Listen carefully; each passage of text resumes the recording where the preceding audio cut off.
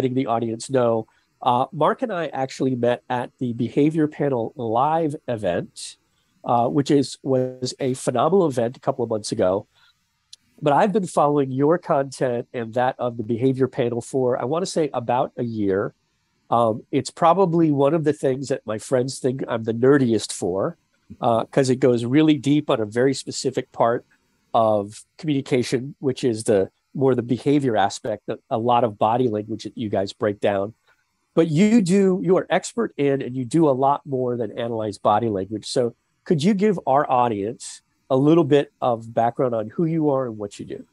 Yeah, so look, here's what I say. I'm Mark Bowden. I'm an expert in human behavior and body language, and I help people all over the world to stand out, to win trust and gain credibility every time they communicate, including some of the leaders of the G7. So what that really means, John, is that I'm kind of using body language and behavior as a kind of a hook into this whole world of human communication, which certainly in the world that I work in most, which is the business world and the world of politics, institutions, it gets really messy. There's a lot of trouble, and therefore there's a lot of value for people if they can get help around that area, and really fast help. And so what I would say I do, John, is bring really fast, quick, effective help in those areas if the trouble is valuable enough.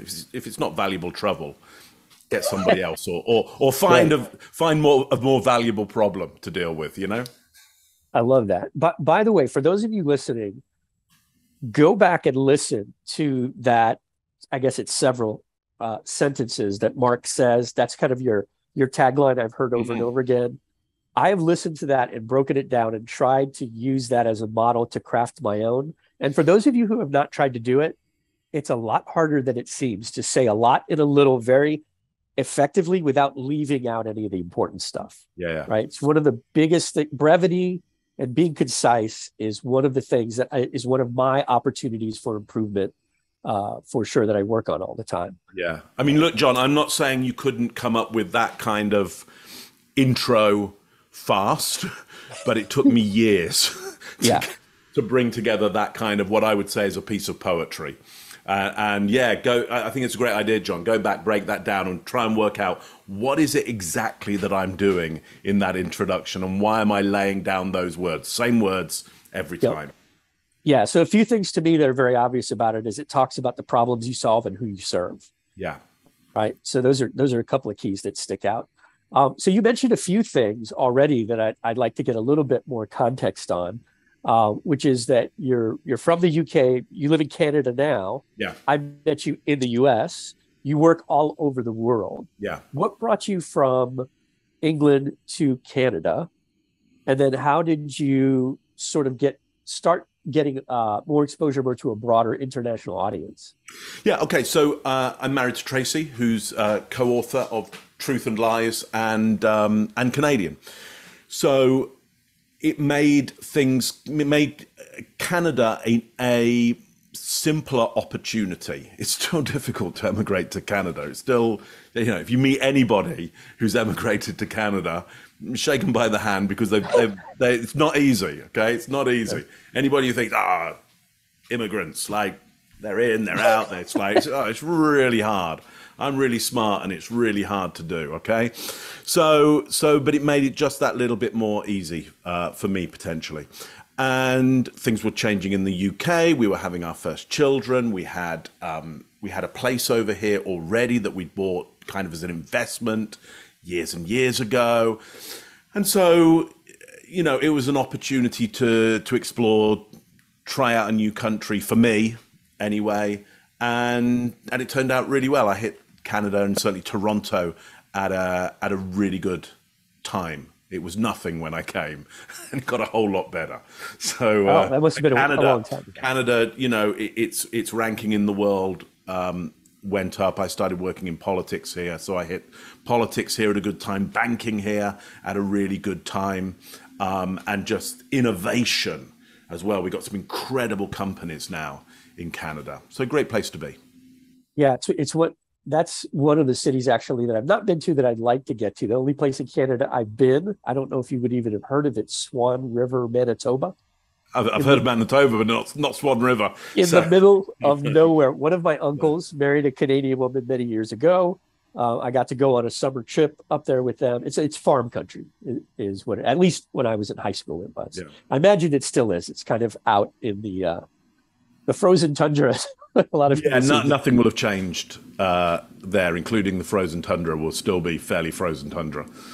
Yeah, that's my one reservation about when I visit anywhere in Canada. I grew up in South Florida. Yeah. And you mentioned immigration. My mother's born and raised in Panama. Right. Wow. So she immigrated here. She married my father, who was a U.S. service member. But still, even with that, back in the day, it was very, very difficult for her to get her. Yeah, hard work. Yeah, very much so. So you've mentioned a few things also that kind of triggered some things. That I've consumed a variety of different content that you have put out, and something that jumped out at me very quickly was you do a lot of collaborations. Right? I mentioned the behavior panel. You collaborate with 3 other guys on that. That presentation genius course is phenomenal. I'm curious about how you met and came to collaborate with Michael Bungay Steiner. Am I saying that correct? Michael Bungay Steiner. Yeah. And then the Michael Leckie collaboration. I was watching something with that, and I started to realize you're doing a lot of these collaborations. Tell me, how do you find people that you want to collaborate with, and what are some of the things that you look for in collaboration partners? Yeah, so in terms of collaborations, I really only look for one thing, which is people who don't have what I have. I'm looking for not a whole different skill set particularly, though that could be interesting as well, but a different background, outlook, a different way of looking at things, certainly a confidence around those models of looking at things, a confidence around that, so that we can have kind of real conversations about the way stuff works. There's no good in me collaborating with somebody where I go, well, I'm not sure about your model there. I mean, I think, and they go, oh, okay, well then, what do you want? So I want to be tested. And I want somebody who wants to be tested alongside that. I want to have real conversations about what I'm fascinated about, and therefore get to the much better work.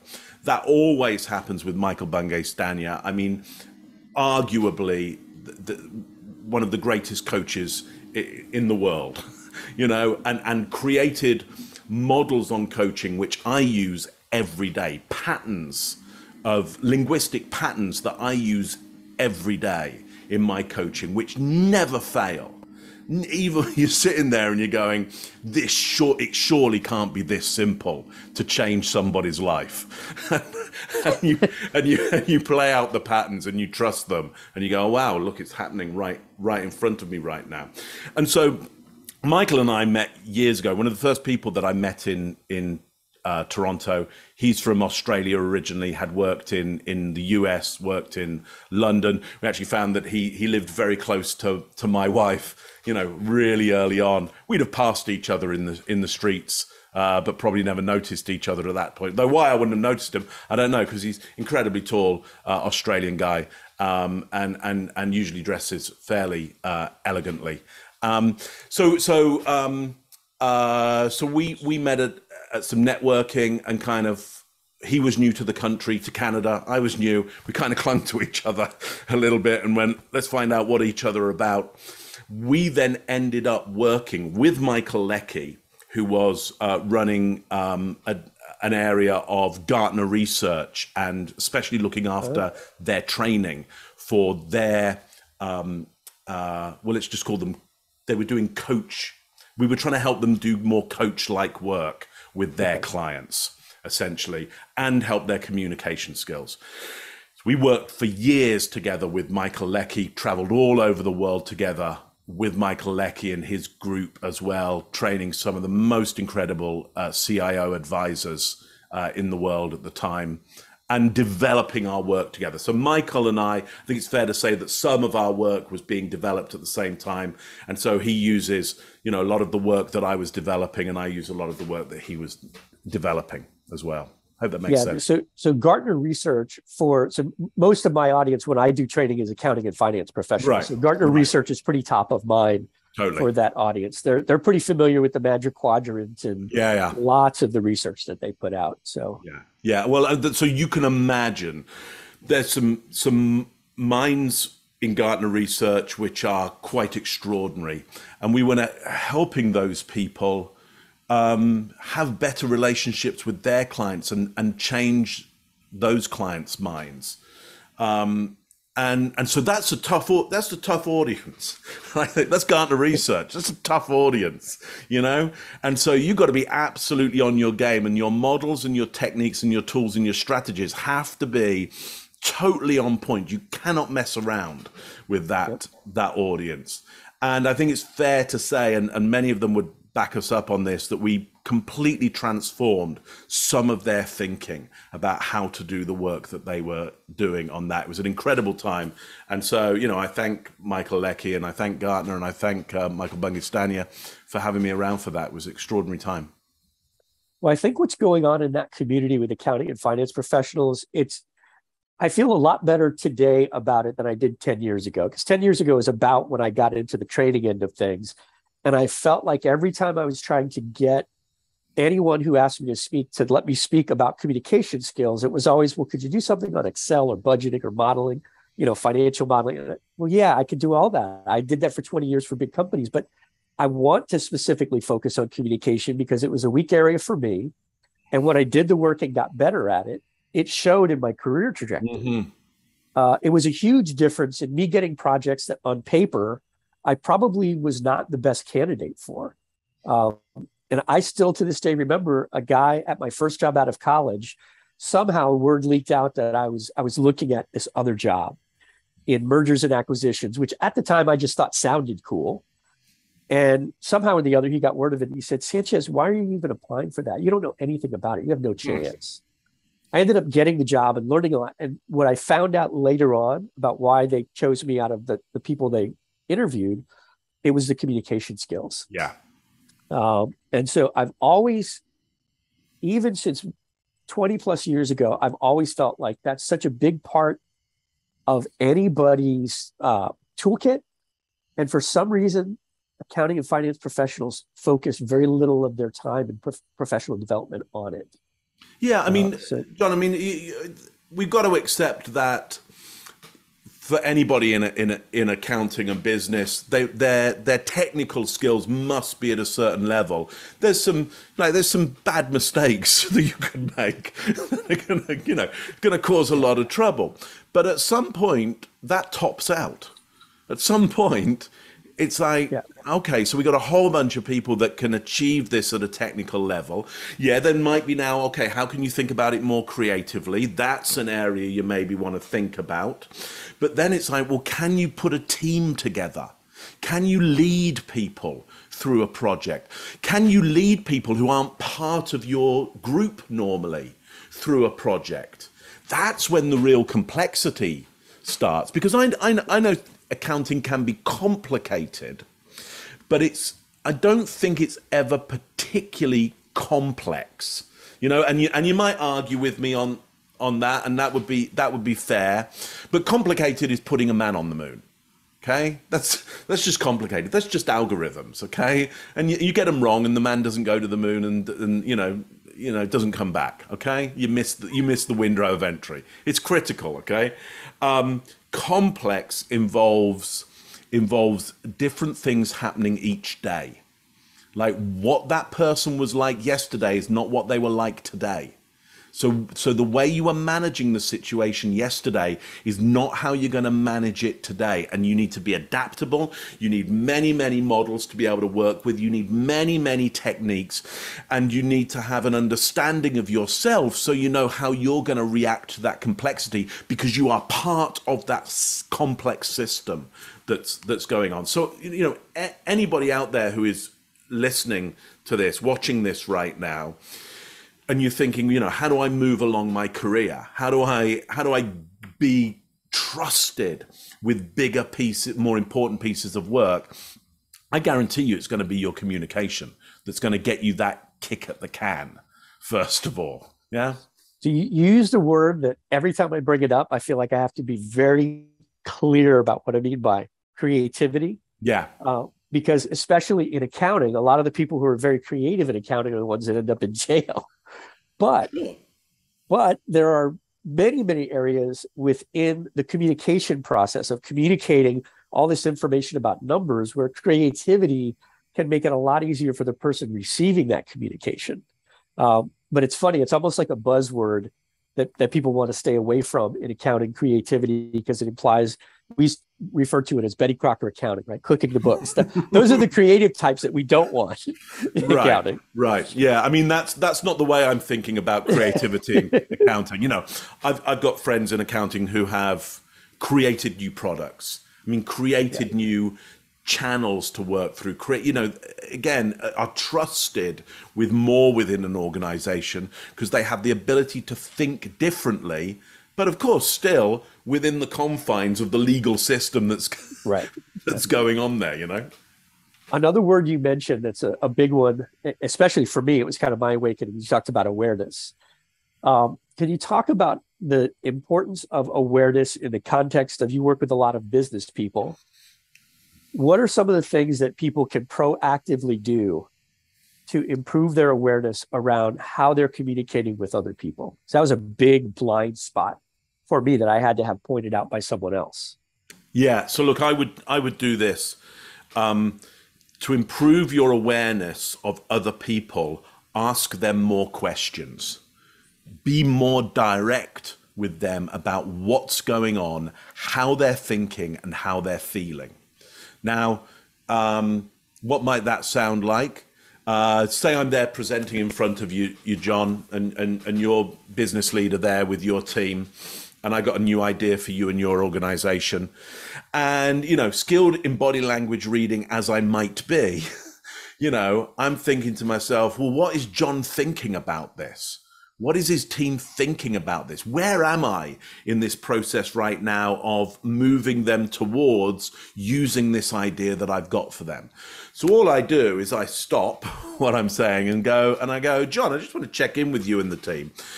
What have you heard so far that you're most excited about? Now that question has put you in a corner, okay? Because I didn't ask you, is anything exciting? I didn't even ask you, are you listening? Yes, presumptive. I said, what have you heard that's most exciting for you? So it says, you've heard a lot, okay? It says, there's been a lot of exciting stuff, and I want you now to put it in a hierarchy and now tell me the most exciting thing. Now, constantly the brain will comply to that, and you'll go, okay, well, here's what I like most about this, or here's what I'm most excited. You will create some kind of hierarchy. That's an important piece of feedback for me, okay? Because let's just say you are the leader of that team, okay? There's going to be a certain amount of compliance around you and your viewpoints, okay? So I can see what you're saying back to me. I can watch the team, see whether they seem to be in agreement non-verbally or not. And then I can start talking some more based on that. I can ask you a question. I can go, okay, so I see that you're really excited about this area. Out of area A, B, and C, where would you best like to go next? What seems most important for you that we should talk about next? So I'm trying to use what I might call, an interview or interrogation technique of sorts in order to get out your value hierarchy and see where I should communicate next. But in a sense, it's very open mind reading that I'm doing, because I'm basically saying, tell me what's going on in your head under some criteria that I'm going to close down around you. Does that make sense, John? It does. And the way you explained it, actually, I think is one of the reasons when I first saw you on the behavior panel, and all the guys on the panel do this. What you did in that answer is you didn't just give me an answer and stop there.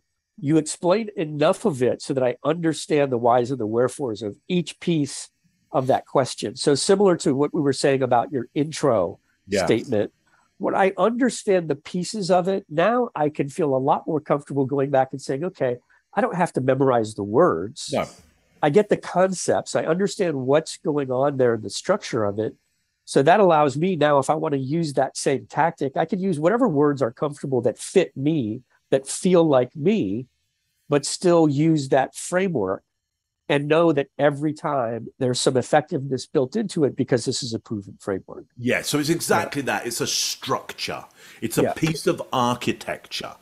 I don't know what bricks or bamboo or mud or steel you're gonna create that piece of architecture in. It'll take anything. It'll take any words, any language. It doesn't care about that. But the structure is really specific, and the structure works on human beings, because you as a human being, just like anybody watching or listening to this, your brain likes to do hierarchy. It responds to the idea of hierarchy. Part of it is designed simply around, let's work out what is best in a category. Okay? Imagine having a brain, John, that couldn't work out for itself what it believed was best in any one category. You know, if I would say to you, well, let's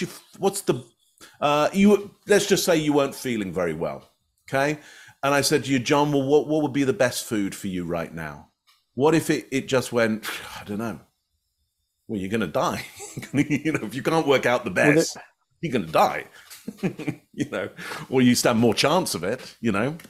Yeah, well, I'm sure you're familiar with, is it Damasio that did that study on the gentleman who had a brain injury and his emotion center got damaged. Right. And with what they found out over a series of different experiments that they did in observations, he actually, his life went to crap because he literally couldn't make decisions without being able to use his emotions. Something as simple as, should I use this pen or that pen? Right. And he would take forever to make these little decisions. Right. Meanwhile, he's being eaten alive by a tiger. It's like, well, should I defend myself or not? Should I run or should I hide? No, you need quick emotional decision. You need best guess thinking, which is, you know, part of what the brain does.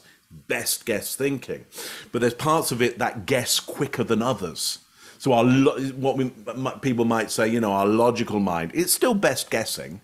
It just will take longer about it and allow you to think about more data around that. Okay, our emotional brain is still doing best guess, but it does it on a whole bunch of different criteria that it can crunch really fast without you noticing that data crunching going on.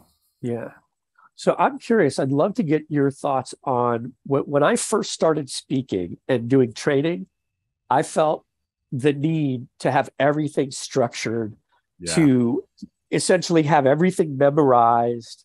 And now I'm kind of leaning towards the other end of things where there's less memorization and more just, I want to have a structure, but now that I've got more experience, I don't feel like I need to memorize anything. I just kind of have an outline to keep me on task to make sure that I'm delivering on the points that I was hired to deliver on. And something I notice about the way you present, I don't think I picked up on it until I consumed a fair amount of your content, because in the beginning, it seems very improvisational when I first started watching your stuff. And then as I started to learn more about what you were talking about, I started then recognizing, oh, you do have structure to all this stuff.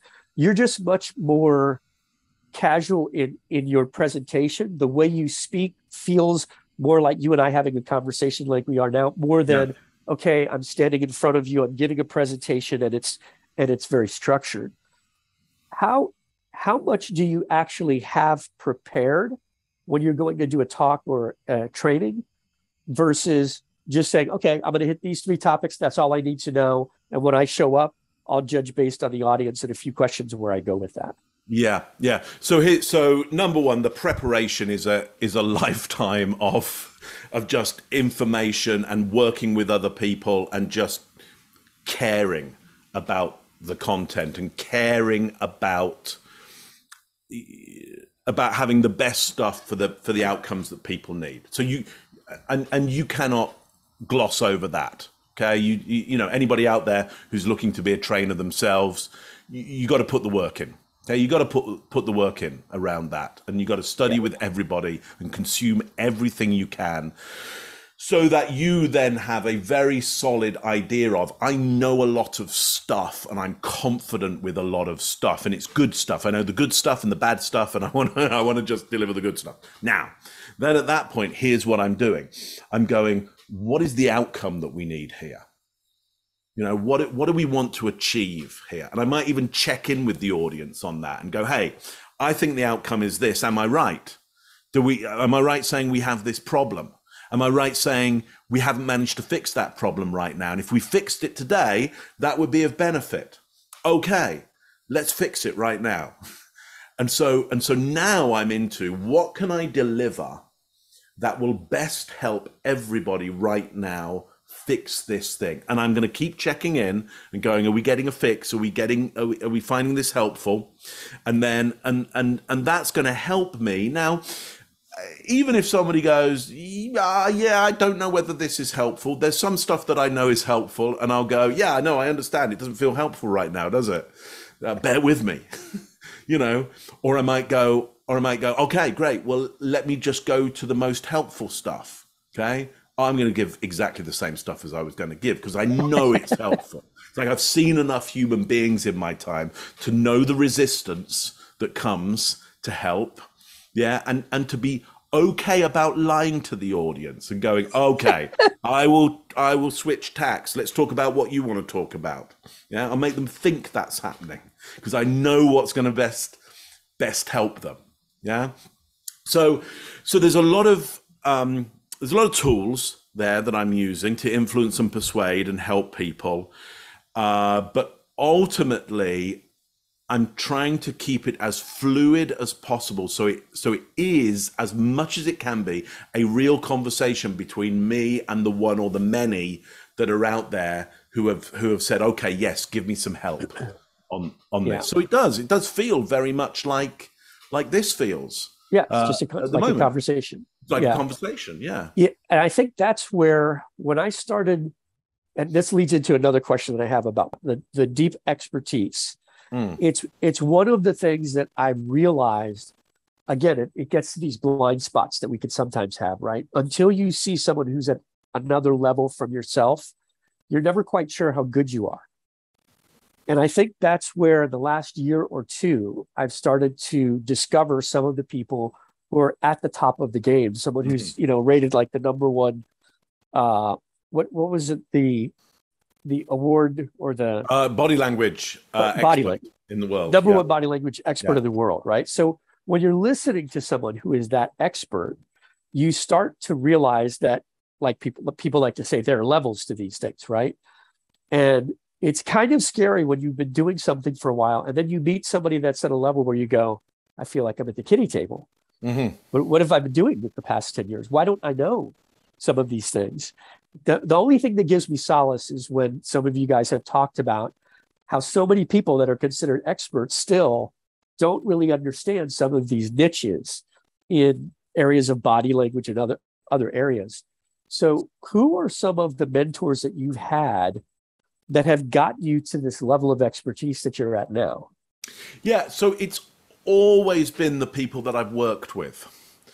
And so I guess if I were to turn that question into some kind of help for people, if you're there thinking, well, I want to be really good in a certain area, I want to be like you when I grow up. Yeah, I want to be like you. I want to be really good in a certain area. Yes, there is a certain amount of study you can do, but in the end, you've got to go and work alongside those people. That's where you'll really understand the economy of what they're doing. Because look, I got 4 books, and I would think, and so you could trawl through my books, and that still wouldn't help you understand what it is that I'm really doing that might make me, ranked in that expert area, because it's all the stuff that I'm not paying attention to. It's the hierarchical system. It's going, look, you could pay attention to all of the stuff, in all of these books, but here's what matters most. And so here's what I'm focusing on every time I'm working. And then it would be about being with me during that time and seeing the stresses and the pressures and seeing the things that I'm trying to get done and noticing, oh, I'm sticking with my model. Like, don't pay attention to anything else. Just pay attention to this thing here, this thing here. That's the thing that matters most. Now, what I want you to know about that is I'm using my models in order to get the job done. Okay. You got to learn my models and you've got to apply those models. But if you really use me well as a mentor, you'll come up with your own models. And then you'll come to me with your model and you'll go, Mark, here's what I've noticed. I think you should be paying more attention to X because it actually gets you a better result. And I'll go, you're wrong. Right? You're just wrong. Yeah. And then you'll go, well, no, I'm right because I've done it and it gets me a good result. And I'll go, I'm not interested in that. I'm not interested in your model. I do my model and I'm going to stick to my model and you will never change my mind. Okay. And you're going to find out that I'm not the mentor for you anymore. Yeah. And we'll break up. And so that's what you've got to understand is going to happen from my point of view in any mentorship situation is you should be getting yourself to the point where, in those Jungian terms, you kill the father, which is whatever structure I have created to say, this is the structure that works, whether you like it or not, or know it or not, you should be working towards killing my structure in order to be born out of that a new structure that works for you, that you can bring to other people. If you want to be like me, if you want to be like me, you got to work on not being like me. But first of all, you have to work on being like me. So that reminds me of a realization that I made years ago when I was thinking of changing careers. I was looking into PhD programs and started to realize that it seemed pretty consistent that all the PhD programs I was looking into, as soon as you finished your PhD, they did not want you to teach at their institution. They wanted you to go away. You could come back at a later time, but they wanted you to go away, take what you've learned, go out of the world and see how things are done in other places. Kind of like you're saying here, like, check out how our model compares to all those other models. Because at the end of the day, PhDs sort of aim in life is to push the body of knowledge of whatever the thing is that they're expert in. And so if they're just constantly parroting the same old models, they're just marketing. Yeah, it's not reproduction, it's evolution we're looking for.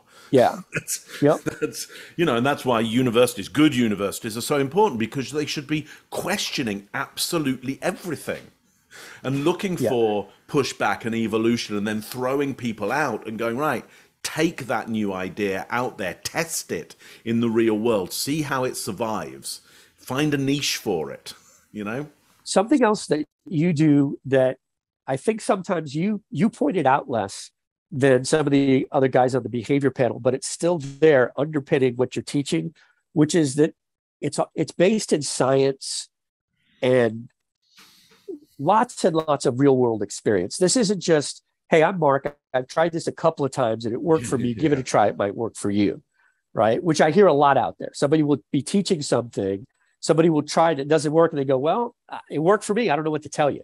Right. I think a lot of what you didn't say was there's actually a lot of experience and a lot of research behind the stuff that you teach. You just don't necessarily stop every time. Like Chase Hughes is really good about doing this.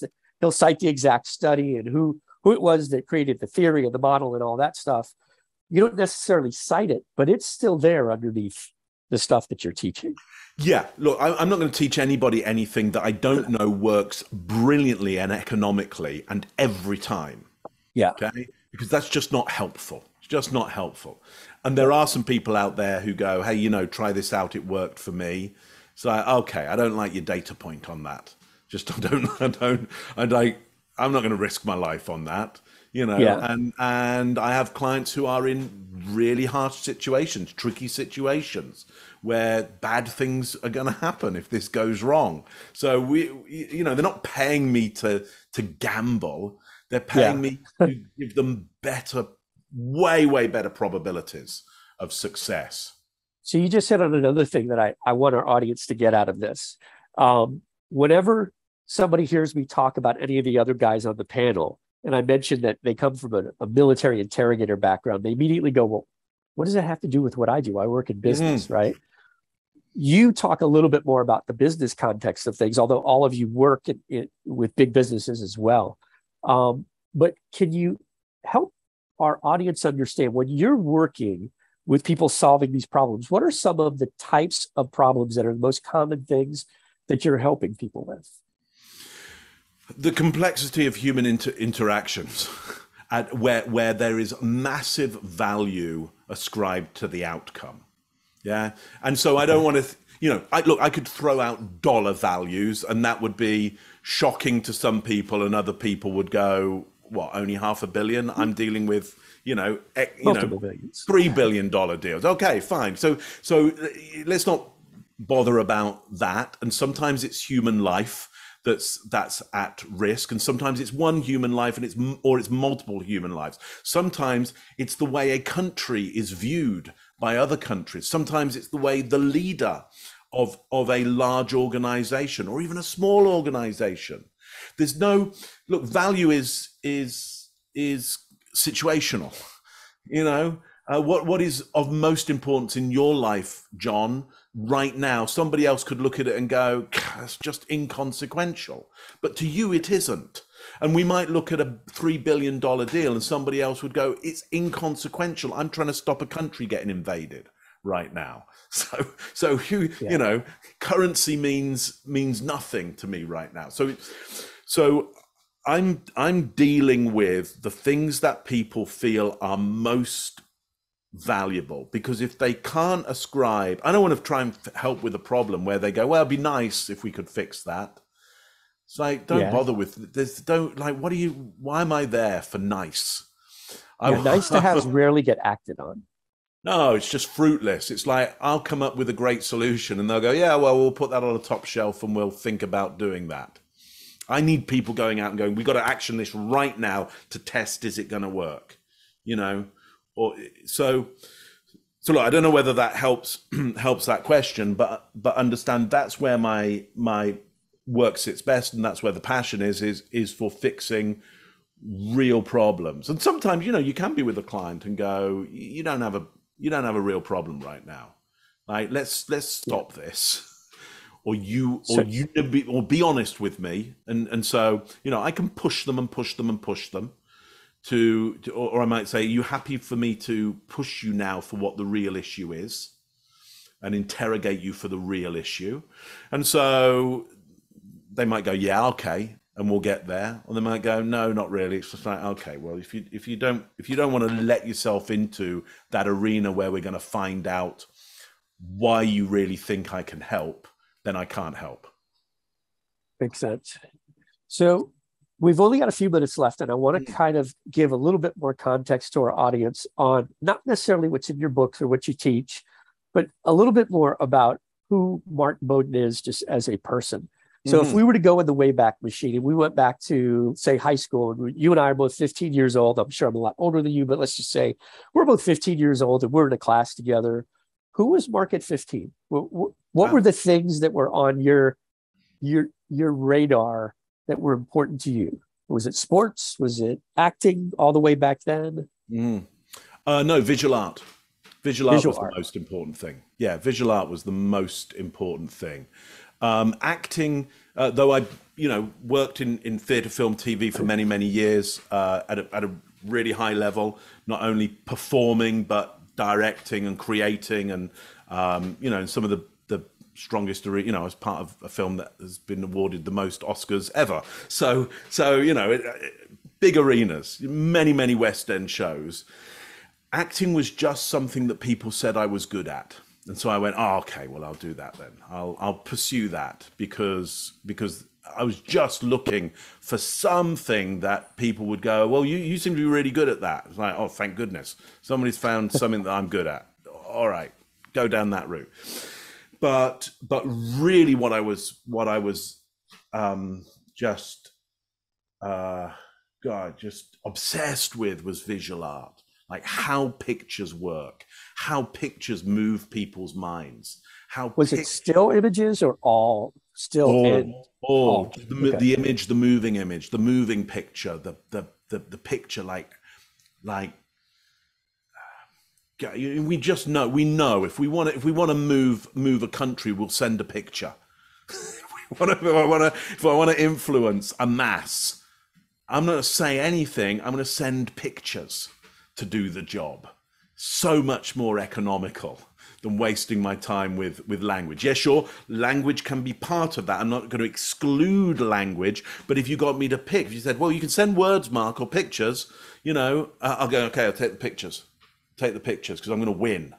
If they send words and I send pictures, I'm winning. It's all over. Yeah, right. It's all over. Like, I'm going to destroy them with my pictures. So that's what I was obsessed with. And so if you were sitting next to me in class at 15, I was the 15, 16, I was the only person in my school who was taking art at a higher level. I was, unique in my year of being obsessed in that area. Yeah, so that, to me, that context helps connect some dots, because the body language, a lot of what you talk about is all that visual, obviously with a lot of explanation and structure, and the models behind it. So what did you want to be when you grew up back then? Did you want to be a filmmaker, or it sounds like the acting was just, it wasn't necessarily obsessed with acting. You were good at it, but did you have an aspiration back then? Well, right back, I wanted to be a visual artist. I wanted to be a printmaker. There was nothing better than sitting down with a piece of warm lino and cutting it into something and then printing off some stuff, and putting it up, and people going, wow, guy, you did, that's really good. But when I was doing it, I was kind of quite isolated, and the people around me, though good teachers and good audience, there was nobody being very vocal about, you're really good at this, and so but they were about performing and acting, and so I kind of went down that route rather than just the street. And there's no problem with that. Like, it turned out well, because theatre, film, TV is just moving pictures. That's all it is. Yeah. It's just moving images. That's at its real heart. And so that's what I went into, was creating the area of visual theatre, which revolutionized theatre across the world. What we were doing in the late 80s, early 90s, blasted theatre. I mean, it just destroyed the old school of theatre completely, and made all the stuff that you watch right now in theatre that you go, this is fantastic. Lion King, anything that you just go, why, that I know it's not a giraffe, but I think it's a giraffe. I know it's people just moving stuff, sticks and stuff, but I'm conned, and I love it. That's what we were doing. We were making sure that stuff could be brought to a mass audience. Do you still, outside of what you do in the business world, are you still actively involved in that world as well? No, I don't even want to go. Can't sit there. Really? You talk so passionately about it. Yeah, but it's like a passionate mechanic. It's like you sit there and you go, oh, what are you doing? Why are you no, don't do that. Oh God, you've messed up. You've connected the battery to the wrong end. Of course, you could have got a much faster engine in that, taking up a much smaller space. It's like, why don't you know the mechanics? Why don't you know? So does it impede your ability to enjoy watching something? Terrible. I'm terrible to go to the theatre with. I'm just a. Oh wow. Okay. It's not. Though I did go. I was in London a few weeks back, and I did go with my kids and my wife to the play that went wrong, play that goes wrong, which was brilliant. Just brilliant farce, because it was. They got the mechanics like there was an example of you mechanically you've done it, like, well done. Yeah, my brain works in weird ways, but you're reminding me, when I was a kid, my dad was in the Army for 30 years. Mm-hmm. And when we would watch military movies, I think it used to drive him bonkers. Right. Because he would critique it like you're talking about. He'd go, no, that's not the way that works. Right. That weapon doesn't work there. All these little things that someone who has that expertise, it just jumps off the screen to them. And the rest of us, we don't even notice it. Right. Because I want, when people go to especially, when I started working in the theater, you were up against the dawn of some of the best TV, best film. And so it's like, why are people going to go out? What are you going to do for them that's going to get them out into the West End of London on a rainy night, to spend money, go to a restaurant, and then sit and watch this for 2.5 hours? What are you going to do for them? So I'd sit watching this stuff and I'd just go, not good enough. Like, don't do that. You're spoiling people's lives by doing. You take it seriously, Abby. Oh, yeah. It's like terrible thing to do to people. Gosh, I guess that must be, for anyone that gets to that level of expertise, that must be a risk that it forever ruins things that just don't get to that level of quality. Like, I'm sure a connoisseur foodie would be appalled to go to a McDonald's. Like, no, I'll just skip the meal. I was a nightmare to be, when I was training people. People would say it's like being trained by Gordon Ramsay. It was just, I had zero. That brought a visual to mind. Zero tolerance for not delivering the highest quality. Well, there was a guy, I don't know if you have ever followed American football, but back in the 60s, the Green Bay Packers were one of the most winning teams, and their coach, Vince Lombardi, was notorious for being meticulous about details and very hard-nosed. And in interviews, a lot of his players said the same one line that resonated with me, which was, I didn't always like playing for him, but boy, I sure did like the winning. Because his standard was so high. And sometimes the way he said the things that he needed to say, or he felt he needed to say in his coaching, didn't always land the best with some people, but they saw they got results. And so they said, all right, I'm on board. I want to stay on this team. I want to keep winning. Yeah. Well, Mark, let me ask you one other quick question. We'll wrap it up. So there's a huge variety of different things that people could do to improve their communication skills. If you could just give one piece of advice, either the first thing or maybe the most impactful thing that someone could do to start improving their communication skills, regardless of where their skills are today, what one thing could they start with? Think about one thing that's already really worked well for them in communication. A technique, something that they've tried out and it worked. Okay.